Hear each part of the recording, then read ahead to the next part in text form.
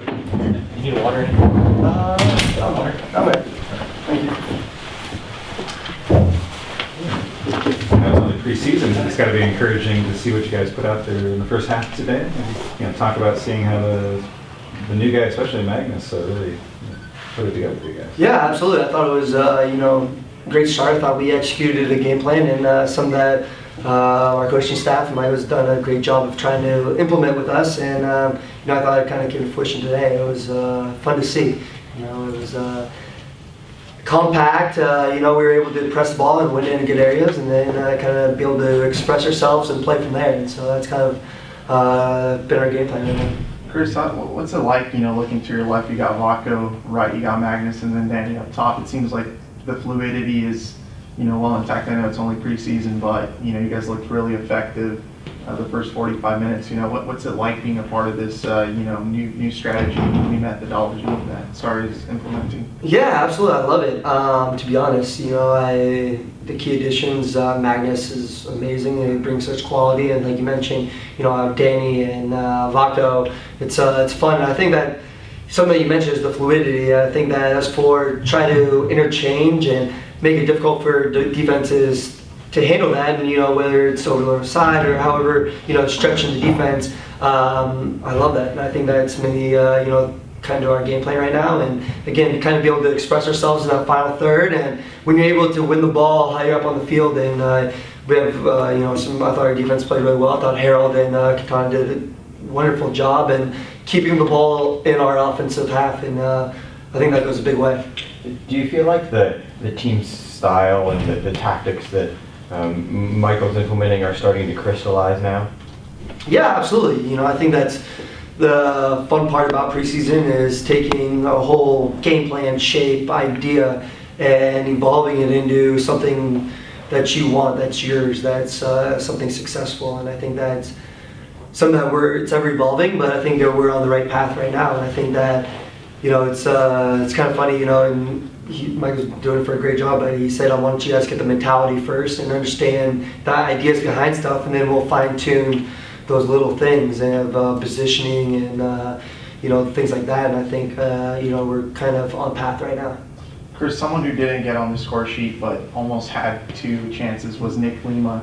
I know you probably watched him play against Bosnia with the U.S. men's national team. I'm not sure if you did, but how do you see his development this season? It seems like he's a much more polished player. It seems like he's willing to, especially in this system, he's willing to go at it more in the box and deliver some shots on frame. Yeah, absolutely. I thought he had a great January camp. I was able to talk to some people who were very high on him. I was very bummed that he didn't get into that game in Bosnia. I thought they should, but see here and there. But I'm very proud of him. I think that he's continuing to grow as a player, and I think your second year, it's a bit of a crossroad. You can I've seen many players. It's very tough. It's very challenging. Players start to understand.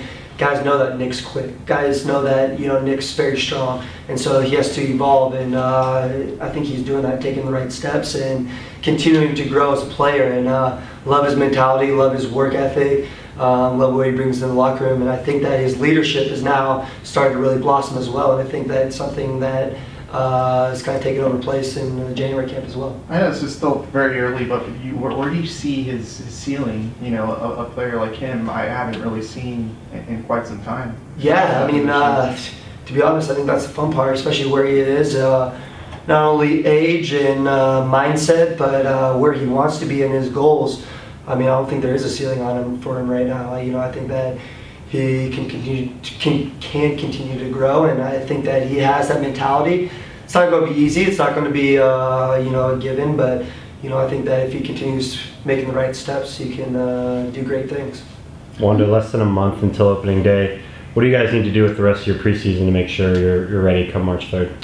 Yeah, I mean, I think that's the main step, and that's always been what our main focus is on, and something that we've always had an eye on, because we have to. It's or that's what we want to do. It's what we came to do, and I think that's just continued to grow. I think that we've been able to instill the mentality that Michael wants, and now it's kind of fine-tuning the positioning, where we want to be, when we want to set our traps, in a sense, and when we want to be, whatever it is, offensively, if we want to be creative, get out wide, crosses, things like that. I think that just these little, fine-tuning is going to take place these last couple weeks.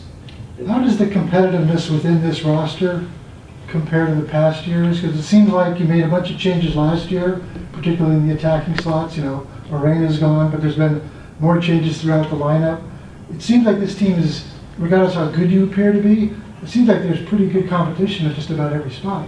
Absolutely. I think that's one of the main reasons, and one of the things I'm going to continue to drive us is this has been one of the deepest teams I've been a part of, and I think that competition breeds greatness. I think that you need to compete for your job. You can't be content just being status quo, and I think that that's something that we've really looked upon this year. And I think that again, having a whole new coaching staff, whole new eyes, there's no set, there's no one that had a starting job. You have to go in and earn your starting job and earn your keep, and I think that's a great thing. I think that it keeps driving people. I know that there's not going to be some happy guys, to be honest, who are going to make the 11, because we have some world-class players, deep in positions that just we can't find a position right now. And I know it's such a long year. We're going to need those guys throughout that year, but it's a good problem to have right now. In terms of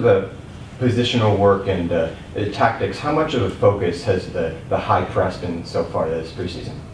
Yeah, I think that's one of the many staples of how we want to build. And we talk about building a house, and one of the many frames of how this house wants to be built. And one of the main beams is pressing, and when to press and when to set our line. And again, I think that it's going to spur our offense. It's going to, I think we have the talent, whether it is to build out of the back, to spread it open and possess it. But I think that our most dangerous is when we win the ball 40 yards from goal and be able to, go from there. And I think that's something that we're going to continue to work on. Last question, please. A 4-0 scoreline, but no Chris Wondolowski on the goal chart there. It's got to be a bit unusual to see for yourself as well. Kind of maybe elaborating on Michael's plans for the offense. Seeing shots coming from so many places and movement. Is that part of the philosophy he's bringing to you guys on the attacking side? Yeah, absolutely. I think that's one of the things, and he keeps trusting me to stay in the box, and I'm going to continue to do that. I'll definitely find myself on some chances. I had a couple chances today, and I think a lot of that's some good play. I thought that Danny was sharp, Magnus was very sharp today, and you have guys like Shea and Nick to be able to add some depth or some width on the outside, and some great crosses as well. It's a dangerous combo, and I certainly enjoy that.